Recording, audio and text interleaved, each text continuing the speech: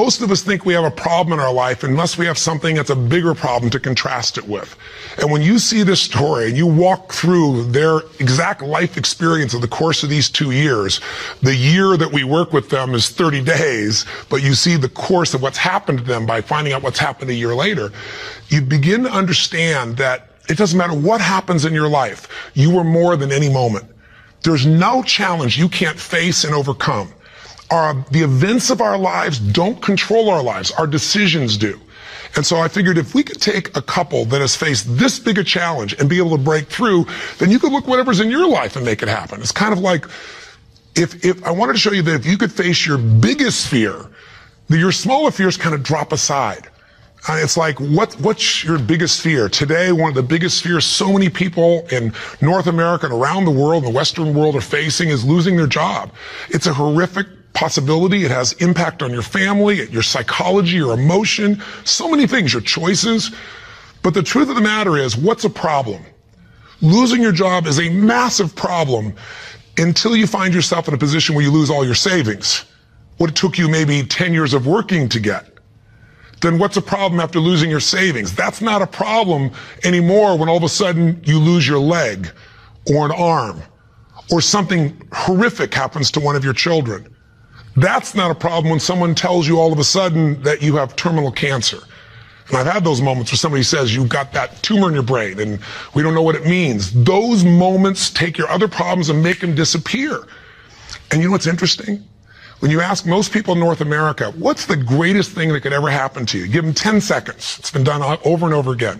First 10 seconds, what comes to your mind? What's the best thing that could ever happen in your life? The majority of people in North America say what? Can you guess? Winning the lottery. And many of them say winning a $100 million lottery, $200 million lottery. That's what's going to make their quality of life extraordinary. But when you do the studies, and there have been many done over the last 15 or 20 years on people that win these giant lotteries, what are their lives like 2 years later, 3 years later, 5 years later? Is the quality of their life extraordinary? Rarely, if ever. Because what's happened is they haven't grown. Life gives us these events, these, quote, horrific events, because there's an area of our life that has to grow. If you were to ask me, Tony, out of all the millions of people you've worked with, if someone really wants to feel alive, they want joy, they want happiness, they don't just want money or things or just even respect. They want to feel a sense that life is meaningful and alive. What does it take? I tell you one word: progress. When you're making progress in your life, it doesn't matter where it is, you're going to feel more alive. If you're overweight, but you get yourself today and you say, you know what, I'm stepping into gear. I'm just putting these darn shoes on. I'm not waiting for the perfect, person to come by and coach me. I'll get that too. But right now, I'm just going for a walk, or I'm going to go for a jog, or I'm going to go lift some weights. I'm going to do something right now. And you get yourself into gear and you do that for a few days in a row. Even if you haven't lost the 10, 20, or 30 pounds yet, you're going to start feeling better immediately because you have the power of momentum and you're making progress. Progress equals growth. Growth equals feeling alive. We grow or we die. So what's the worst thing that could ever happen in your life? Same survey, ask the people in North America, 10 seconds to come up with the answer. Number one answer, to become a quadriplegic. That's why I made the show. Because the idea that I could be in a position where I'd be alive, but I couldn't physically feed myself, take care of myself, that I'd be completely immobilized, for most people, that's the scariest thought of all. To them, that's the worst possible fear. So by going through this journey with Frank and Kristen and experiencing their emotions and seeing and feeling that in 30 days they could go from trapped in their home where there is no possibility of a future, no idea of intimacy, no idea of children, to world travelers who are doing things they weren't doing before when he was, quote, supposedly able-bodied, happier and stronger and closer in their love than ever before. And you know it's real, and you see the results a year later as we do the follow-ups, and you haven't seen the follow-ups, be sure to see that and hear about the story of what's happened with them. When you get that experience, it affects you. Because it isn't somebody verbally telling you a story, it's something you kind of went through. So the idea here is, I'm sure you have some other fears outside the one that we just came up with. Whatever you're afraid of, the job, the loss of relationship, trust me, it's small. If you'll face a bigger fear, that little fear will start to be handled pretty easily. That's why when all of us go through in our lives extreme stress, we're all going to go through it. You're going to have a home burned down, or something's going to happen to somebody you love, or someone's going to pass before you're prepared for it, which is almost always.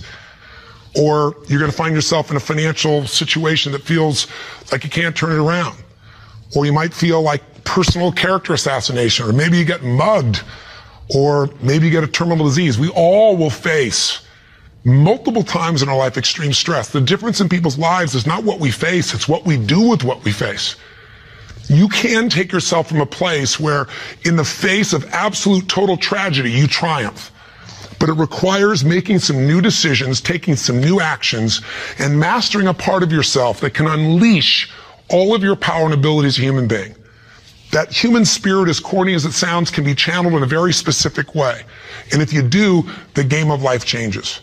So I'll give you another example outside Frank and Kristen. A friend of mine who just passed recently, he's always been a deep inspiration to me. His name is Art Berg. And Art's a guy that was a young man, good looking, strong, athletic. He lived in Utah. And he fell in love with his absolute sweetheart. She was, the most popular girl, the most attractive girl. She met all the criteria of a college boy. And his buddy and he are driving across the state to go to where he's going to get married. And he falls asleep in the back seat while his best friend is driving. And his best friend falls asleep in the middle of the night as they're driving. My friend Art Berg woke up rather intensely on the desert floor with the car upside down, his legs trapped beneath it, and unable to feel anything. He became a quadriplegic in an instant. His friend actually was beat up but actually survived. Now, what do you do in a situation like that? Well, the first thing most people do is they want to curse God or they want to curse their friend. It's not their fault. Most of what happens in our lives is not our fault, but what we do with it is going to determine the quality of our lives. Sometimes it is our fault, let's be honest. But lots of times, events happen. Stuff happens, or whatever word you want to replace stuff with. You know what I'm talking about. But what's different about this man is he made a different set of decisions. On that day, he said to himself, you know what? I got two choices. I can live here in the dirt and live and suffer the rest of my life for what I've lost, or I can figure out how to maximize what I have. He developed this mindset. His mindset was, before the accident, there were about probably 10,000 things I could do. After the accident, he said I could probably do 9,000 things. Before the accident, I was probably not even doing 500 of those things. I'm going to do more while I am now. And he did. He became an entrepreneur, started his own bookstore, and became very successful. He married the same childhood sweetheart because this man was so inspirational to be around. It didn't matter what he was in a chair. She loved him. He had 2 children, one of the greatest gifts of life. And he did all kinds of crazy things. He'd scuba dive. His friends would put him in a suit and tie a set of weights to him. He'd drop to the bottom. They'd drag him along the bottom. That was his idea of scuba diving. He was an incredible human being, and he lived an incredibly full life filled with joy. The worst thing ever happened to you, be a quadriplegic? The best thing, win a lottery and feel like everybody wants something from you and you didn't earn it, and there's no sense of joy and everything's about trying to hang on to what you got? What is the best thing that could happen to you? What is the worst? The worst is not to take control of the force that controls your life. And that force is human emotion. I want you to think about this and answer a question for me if you would. What really changed Frank and Kristen's quality of life? What changed them? You can see the change. You can see it even more a year later, that it's continued to happen. What made the change possible? Did you get it? Did you see it? The answer's simple. We changed the emotional pattern that was controlling their life. And you and I have emotional patterns that are controlling us right now. Whether we're aware of it consciously or not doesn't matter. It's the force that is shaping you. It's shaping your relationship. It's shaping your finances. It's shaping your career. It's shaping the amount of joy or unhappiness or suffering or excitement you have right now in this moment. But it's an invisible force most of us never take a look at. You might want to take a look at it right now through the eyes of what we did with Frank and Kristen. Now, what was the emotional pattern that was dominating them at the beginning of the show? You could feel it, couldn't you? And there was this feeling of death, that there was no future. Probably the most common belief system in people in North America and now in Europe. 60% of Americans now believe that the future is going to be worse than the past for themselves and for their kids. 70% of Germans and Europeans, I think it's 80% according to the Pew study recently in France. Around the world, we're starting to believe that circumstances control who we are. Don't get me wrong, circumstances play a huge impact. Events play a huge impact on your life, but they're not the ultimate determining factor. The force of human spirit or emotion is it. With the right emotion, you can unleash things you could never dream of. And I know you know this is true. So take a look, let's analyze. Where do these two live after the accident? Well, where would you live if you were Kristen? I mean, you've lost your future, supposedly. There's no intimacy. There's no chance of children. You've become the full-time nurse to your husband who you love, but now you're changing his catheter every few hours. You're afraid to leave the house because you're afraid, what if he falls over? He may stop breathing. I mean, there's no life. So she goes from the emotions of feeling depressed for the life she's lost to feeling angry. I call it a crazy eight. We get tired of feeling sad, and then we'll get angry for a while, and then we beat ourselves up for being angry at ourselves or God or our partner, and then we get all depressed again. It's a common pattern. You don't have to have something like their event happen in your life to get stuck in a crazy eight. But interestingly enough, she's living in that place, and now what's Frank doing? Frank wants to help his wife, but he's got a limitation we got to break through. He's got a belief. All breakthroughs start with a change in your beliefs. Because once you believe how something is, that means you're certain that's how it is. If you're certain it can't change, you're right, it can't. I can't convince you. No one else can convince you. And Frank's thinking, I'm helpless and I've harmed my wife.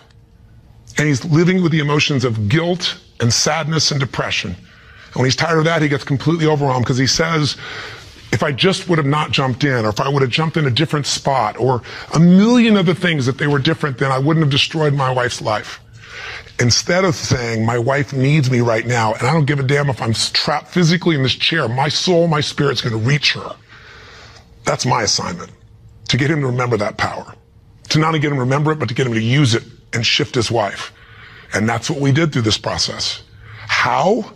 Well, the process really was giving him a series of experiences that would change his entire belief about who he is. I could try to tell him, oh, here's what you can do. Yeah, I'm 6'7", and I obviously have use of all my appendages. Easy for me, right? But if I get him to have some experiences, like I bring him to Fiji, and I show him he can get out of the house, more than get out of the house, become a world traveler, and go through all the challenges that are part of that if you watch our little section of the story behind the story, you'll hear some things that weren't in the show about that, by the way. But I get him to travel to Fiji, and the first thing I got to do with him is I got to get him to experience, not know intellectually, but experience he can make a difference for his wife. He is not helpless. She needs him, and he can transform her. He can take her from crying, sad, out of control, angry, to laughing and giggling and feeling love that fast. It's a beautiful moment in the show if you watched. And all it is something called presence. Something, if you're not clear about, do some homework, follow up with us or someone else, figure out how to create that, because that's what changes relationships. Presence. It works. And Frank starts to understand, not verbally, but by his own experience, hey, I don't have to live in that sadness or that feeling of being unworthy or that feeling of being overwhelmed. I can matter. I can matter to her. I don't have to be the person she just takes care of. It was a huge shift in the experience. And I'm giving you Frank's example because it relates to yours. Maybe you have different emotions, but don't we all get to points where we feel like we don't matter, or we can't change something? We're stuck, and it's our belief. Great way to break that belief, get yourself another experience. That's what I do with people in seminars. That's what I do in any coaching process. Change it. What do we do after that? We take him through the experience of facing his fears, and we get him to do the skydive together with his lady. And he feels total freedom for the first time since the accident. You get freedom when you face your fear. Not just face it, but you push through it. I get him to face separation from his lady for 10 days. Get him to be in a room with Olympic athletes who couldn't move across the room. He couldn't move across the room, but now they're incredible, and he feels like he's not enough, and he has to push through that. Show him how to get back his dream, drive his truck, get in that thing and drive 100 miles an hour, even though all you got is your elbows to drive the darn thing, and I'm on the other seat. Pretty cool thing. So it was a stacking of these experiences that got Frank to own himself in a new way, to build a new identity, a new set of emotional patterns. So here are the steps, and this is what you want to do. What did I do with him? I did 4 things. That's all I really did at its core. Number 1, for both of them, for Frank and Kristen to transform, I identified where do they live emotionally. That's what you got to do. Where do they live emotionally? Well, we just described where they live. Depression, anger on one side, feeling guilty, feeling overwhelmed, feeling sad on the other. There's no way they can change their life with that as the emotional fuel to get you to take action. You're not going to take action. There's not enough intensity to get you to get through the obstacles or the tragedies or the challenges. Once you see what the pattern is and you tell yourself the truth, this is where I'm living, step 2 I did with them, is I identified what's the antidote. So if fear is what's controlling things right now, We need an antidote called courage. Now, courage doesn't mean that you're not scared. Courage just simply means that you're scared to death, but you do it anyway. It's an emotional muscle. It doesn't feel good. You just exercise it. That's what courage is. I mean, everybody you know has different emotional patterns. And it may be hard to see it in yourself, but I bet you know in other people. I mean, come on. Don't you know somebody who lives every day and they're angry all the time, or they're pissed off, or they're frustrated, or they're worried all the time? I mean, haven't you met people at different times who, don't you know somebody that's always kind of playful or crazy or cracking jokes? Better yet, do you know somebody who's not really funny, but they think they are? You know? And they tell a stupid joke and everything else. It's not even funny, but they crack themselves up so much that you find yourself cracking up, right? I mean, people have patterns. The question is, what's yours? See, if you can identify the patterns in other people, you can start to see them in yourself as well. And you know what we all do? We all find a way to try to get what I call home. Home is, I noticed after 9/11, I'm with 2,000 plus people from, I think it was 45 countries. I was in Hawaii. The accidents happened, the tragedy happened, you know, the attacks happened, and we got the information at 3 o'clock in the morning in Hawaii, and we had, you know, 100 plus people, 200 people that were from New York, many of which, you know, worked and had offices and friends in the towers, and all their friends died or their whole company disappeared. And I had to bring these people in from all these countries with different religions, different backgrounds, different belief systems. Some people were celebrating. Other people were crying and saying it was the end times. It was unbelievable. I noticed all this emotion around me. And the biggest thing to put them all together is I had to say, what's really going on here? And I noticed angry people got angry. Sad people got sad. Guilty people, a nurse, she was guilty. She wasn't there helping people, but she's always guilty. The angry lady is always angry. We all have a home. Many of the people didn't live in the United States, didn't know anyone in New York City, and they were yet angry, guilty, or sad. Why? They weren't angry, guilty, or sad about the 3,000 people a day that die of cancer and heart disease. They're all mothers, fathers, children. I pointed out that day. You can't be convenient with your compassion, and yet most of us are. We're unaware that we use events as a trigger to get home, back to the patterns we know, even if it's uncomfortable. So if you identify where you live emotionally, the patterns are limiting you. The second piece is find the antidote. Courage can replace fear. If you're feeling this unbelievable feeling of overwhelm, you need love or support. And not just go get it, go give it. See, finding that antidote starts to change the game. And then after you identify it, you find the antidote. Number 3 is you got to practice that emotion. I know that sounds weird. I'll explain what I mean in a moment. But you got to do that emotion enough consciously that you can go from frustrated or depressed to determined. And you know how to shift that gear, and it's not fake, it's not some pump up, it's real. And it changes your life when you can do that like that. And it's a biochemical change. It's not some, I'm happy, positive thinking BS. That's not what I teach. I'm not here to tell you, go to your garden and chant, there's no weeds. I'm here to say, there's the weed, go pull it out. But you're not going to pull it out without determination, without passion, without commitment. Am I making sense? So if you know the pattern, if you find the antidote, if you practice it enough, and then the final step, you condition it. You practice enough that you can just automatically go into it. That's when your life changes.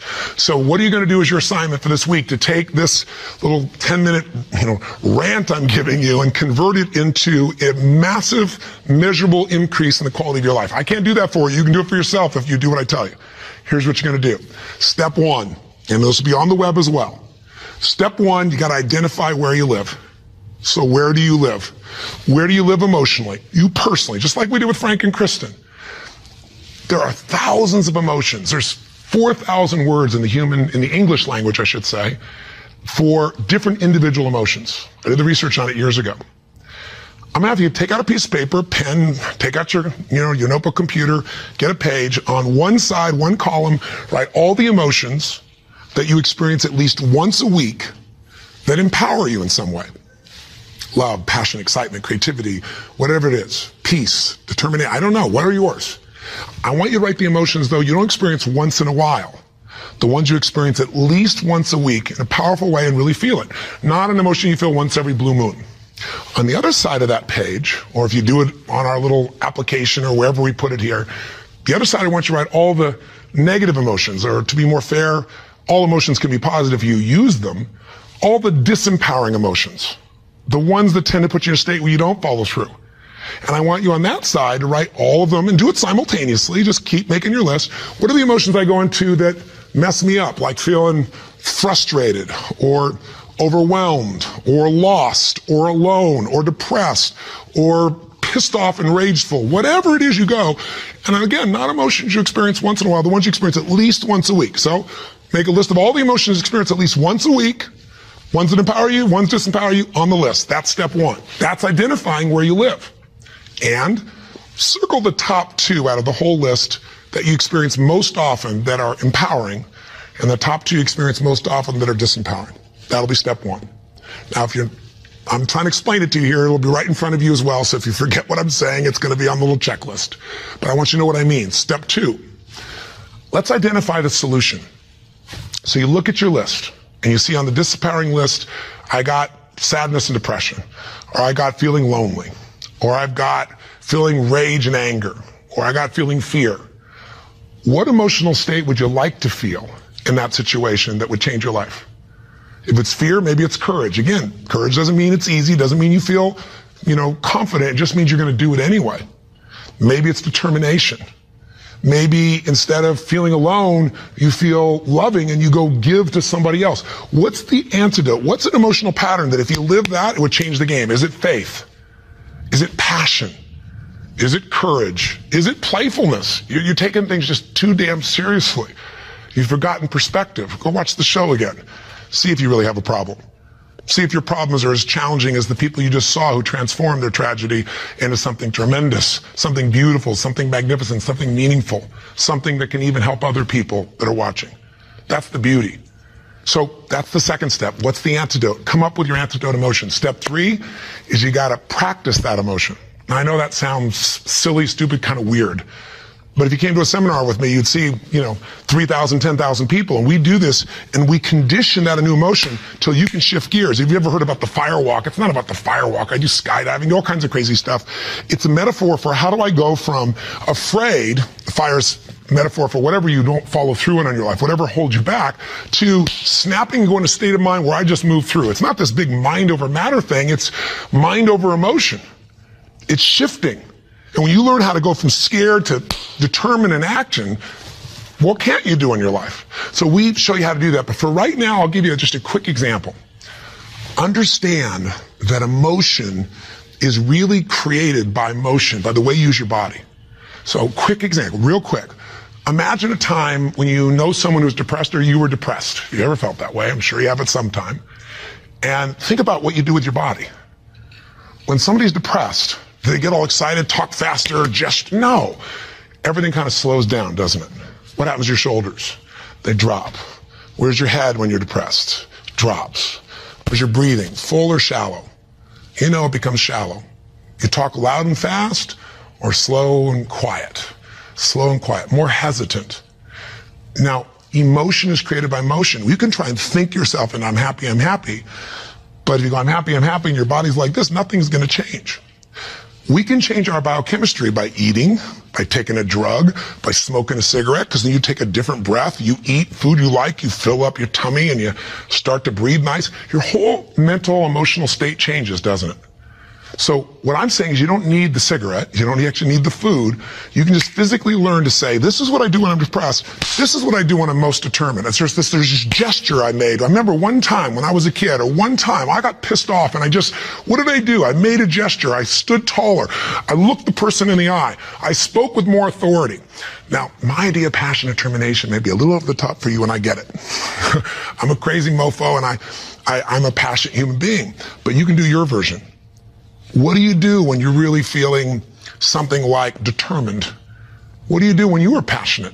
With your face, with your voice, with your body. Just practice and make a contrast. Here's what I do when I'm sad. Here's what I do when I feel loved.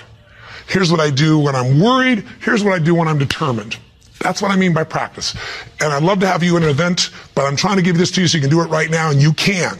And maybe this would be helpful to do with friends so they can give you feedback and say, here's what you do. I see you do this when you're really strong. I see you do that when you're kind of weak. That's the third step. Practice. Now, what's the assignment? Figure out your emotions. Where do you live? Positive, negative. What are the big primary antidotes? What emotions do you need?